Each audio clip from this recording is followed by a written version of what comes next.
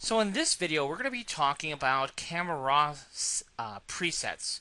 And if you've never worked with CameraRaw presets, they're really spectacular. And we do a lot of work with the folks over at PhotoEffects.biz. His name's Gavin Phillips over there. He's an absolute mastermind when it comes to Photoshop actions and Lightroom and Adobe Bridge presets. And if you've never checked out his website, check it out because there's all kinds of good stuff over there. PhotoEffects.biz. Again, his name's Gavin Phillips. So check it out if you haven't already. Now, some of the products that we market here at Pixel Creator Pro, we've actually worked out with Gavin the ability to bundle some of his Adobe presets, Adobe Bridge presets, with some of the different products that we market. And we want to show you how to take advantage of those presets here in Adobe Bridge, how to use them in Adobe Bridge, but more importantly, how to get them loaded into Adobe Bridge. So first of all, let's talk a little bit about using Bridge presets and a little bit about Adobe Bridge in general. Adobe Bridge is a great tool for viewing your images. One little tip, if you're not already aware of it, is if we select an image here in Adobe Bridge and hit our spacebar, it's going to give us a full screen preview of that image. So that is a great feature to see our image in full living color. And you can see this is a beautiful image. High school senior Carmen Tedder Photography out of Arkansas provided these images for us. You can see it's a really beautiful image. A beautifully exposed, beautiful girl here. And what we want to do is apply a preset to this image to convert it into something very different. So if I right click on this image and choose develop settings, I have all kinds of presets that I can experiment with. So what happens like if I did the black and white fade to rust? Let's take a look at that by hitting my spacebar. You could see that it just totally transformed that image, really added an interesting effect, quite beautiful indeed. Now what if I were to right click and choose a different one?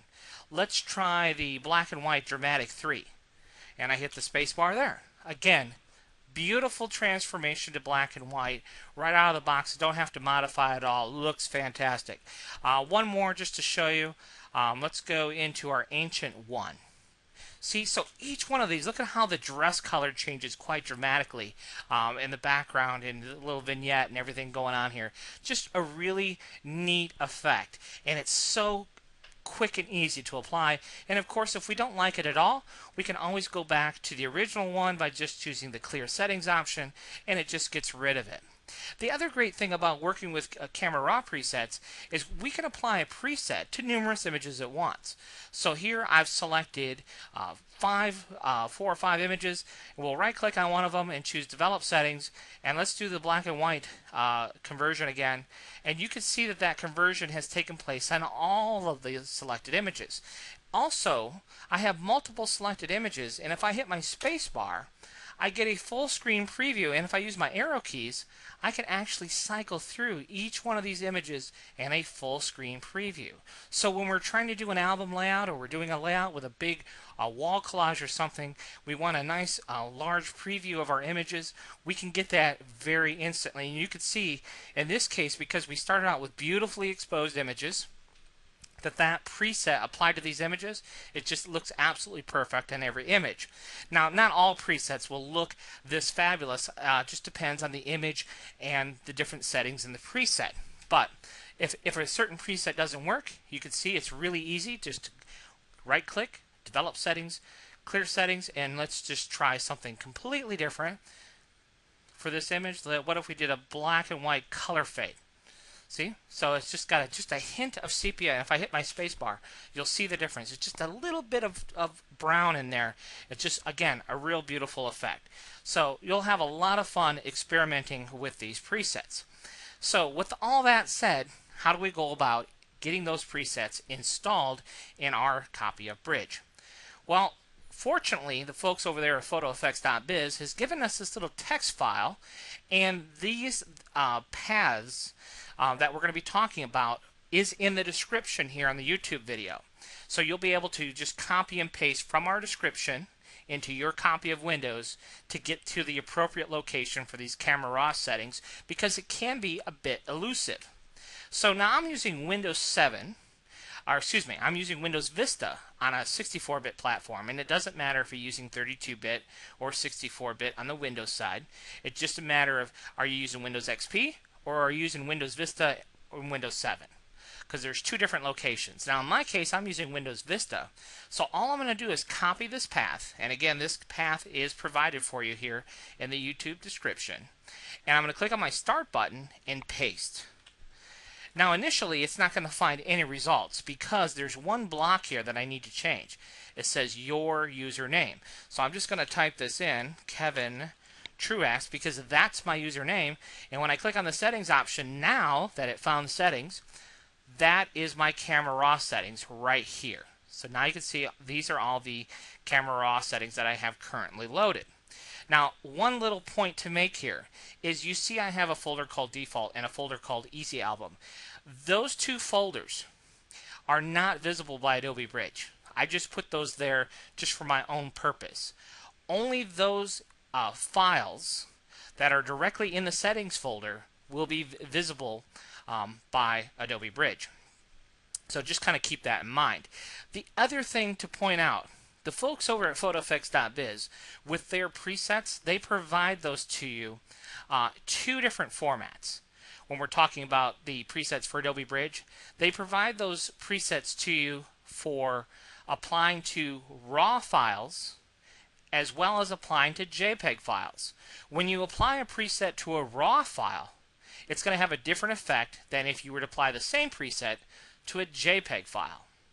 So what I generally recommend is most people will prefer the JPEG workflow, where we copy the JPEG CameraRaw settings into the settings folder here within CameraRaw on our computer, and then when we apply any Adobe Bridge preset to an image, it's to a JPEG file.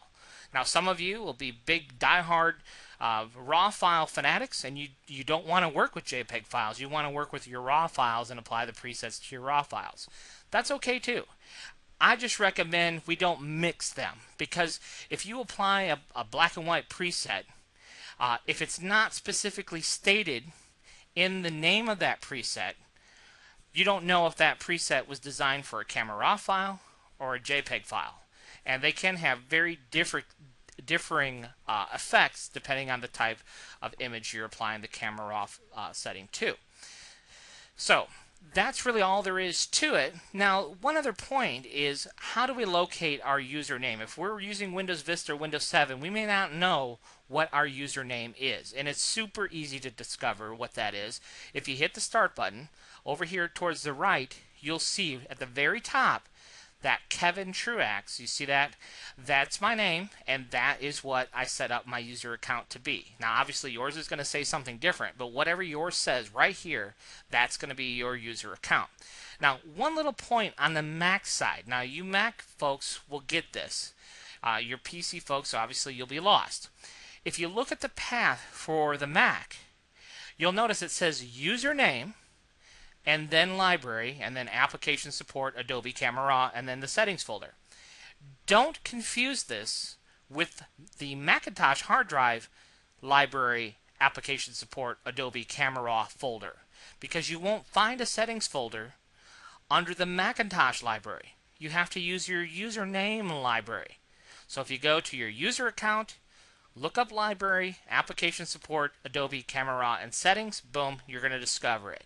It's just as easy on the Windows side, but just to make that distinction for you Mac folks, the username library, not the Macintosh library. And then, of course, for Windows XP users, it's not quite as complicated. We just copy this path, and that, too, will take you right to the settings folder within CameraRaw if you're using Windows XP. Again, just copy the path down to the Start Run button for Windows XP. It'll take you right there as well. Okay?